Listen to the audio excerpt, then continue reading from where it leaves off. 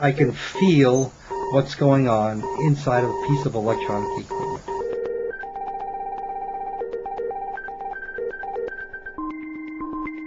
I have this sense that I know, and to some extent I have control over what's going on inside the transistors, and when I'm thinking about how to solve a particular problem, I can think about it for days and weeks and nothing will happen. And then, someday when I'm cutting the grass, or I'm having a hamburger, or I wake up in the middle of the night, the idea will be there. I think it would be egotistical of me to say I thought of it. What happened is I opened my mind up and the idea came through me and into my head. These ideas, I don't have to dig up anything. Sometimes I don't even have to be thinking about them. And there they are.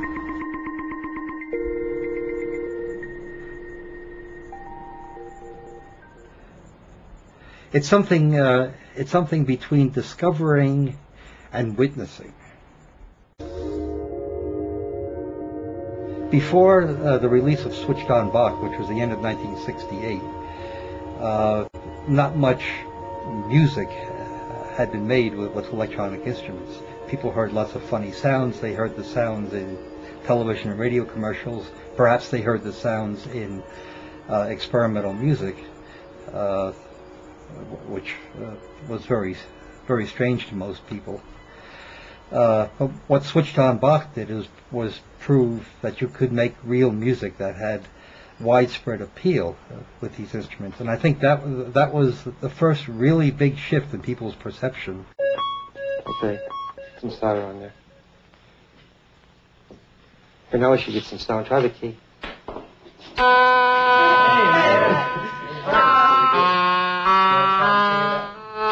Yeah, get an octave there. I like to design an instrument that's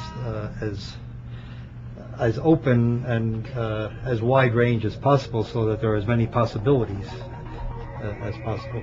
So each one of these controls here, for instance, covers a very wide range. You can make rapid sounds, long sounds. You can play on a keyboard. You can play on the knobs. You can play on the touch surface. The quality of a musical sound is determined primarily by how the sound moves from beginning to end.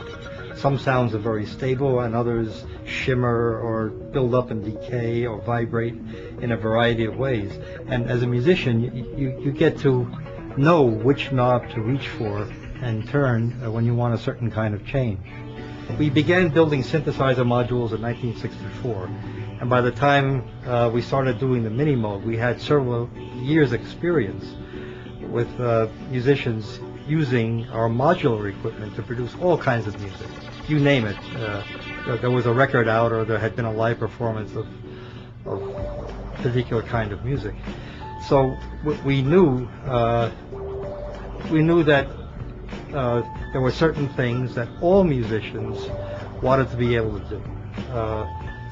They all gravitated to this sort of tone-producing capability here. 3 oscillators, 3 wide-range oscillators.